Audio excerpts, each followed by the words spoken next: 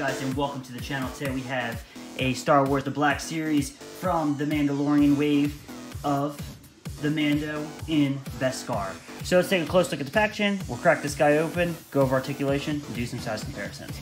So, first and foremost, it is the new style packaging, which I love. That creates a photo of the Mandalorian. It's Mando.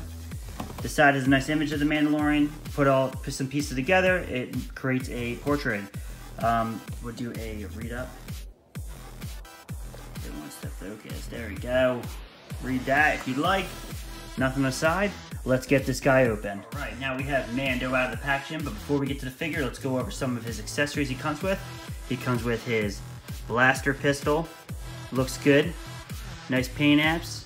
This is probably the one I'd actually have him posed with. I like the gunslinger aspect. Here is his pulse rifle. Once again, it's really cool. But yeah, I'm gonna probably have him with the blaster pistol, gunslinger, and then he comes with a jetpack, which again, it's really nice, but I have issues, and we'll get to that in a bit. And it's not so much with the jetpack, but more so the fact with the figure. So let's go over some detail real quick. You know, Beskar Mando looks good. I love the fact that he has the Mudhorn insignia. I think that's really cool.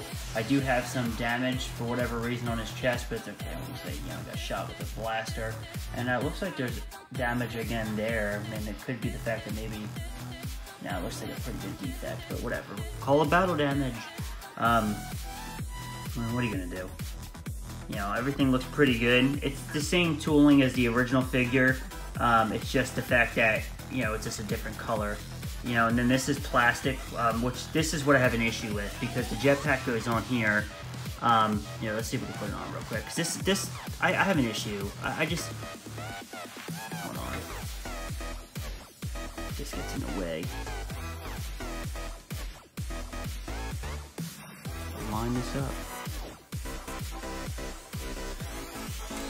Alright, so this is my issue right here. That looks silly.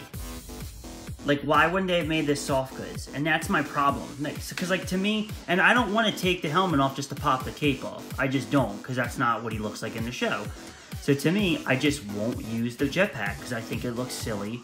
The fact that this isn't a soft goods. Like, Boba Fett's is soft good. This is not. I'll pull out Boba Fett during the size comparison, you can see.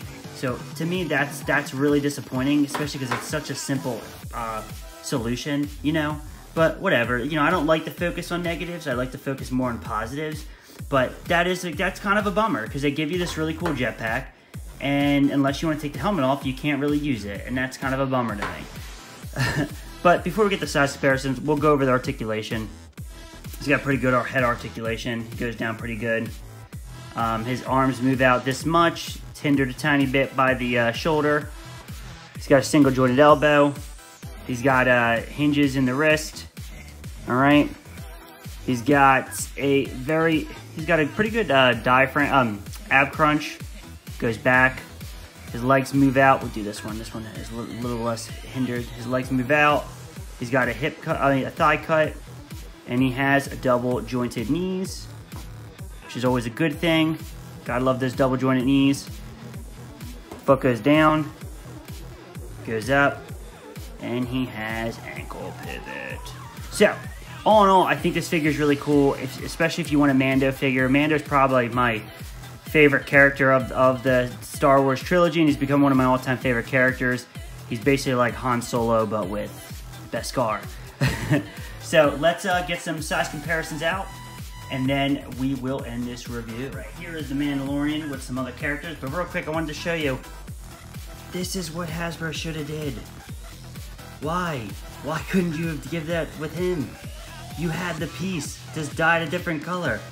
So I think that's what makes it really frustrating for me with this figure. As much as I love this figure, it's just really frustrating because they already had what they needed. Honestly, they trimmed it. They just needed to trim it down and dye the color. So that was really frustrating on my part, you know, on the part of the figure. But all in all, if you guys want to throw him in your display, he looks really great next to Moff Gideon and his Trooper. We'll swap the Trooper out for Boba Fett. And I think they look cool. So all in all, I really do like this figure, but if you want him with the jetpack, I mean, you're gonna have to take the cape off, and like I said, I just don't want to do that because I do like the cape. It's a part of the character. He has it on all the time during the show. So, I don't know. Maybe they'll give us another figure with soft good cape, because I'm sure I'm not the only one that has complained about that, because it just looks silly. But all in all, really good figure. I recommend it, especially if you want to get a Mandalorian. I know they're a little bit hard to come by. I only have this one, and I have the original with the before he got the Beskar, which I really love. So, but it's in a plexiglass case, so that's why he's not in this size comparison. But all in all, guys, really good figure. Please like this video, comment down below, and if all else fails, please subscribe to my channel. Subscriptions have been really awesome lately, and I love to continue to see this channel grow. Thank you, guys. Bye.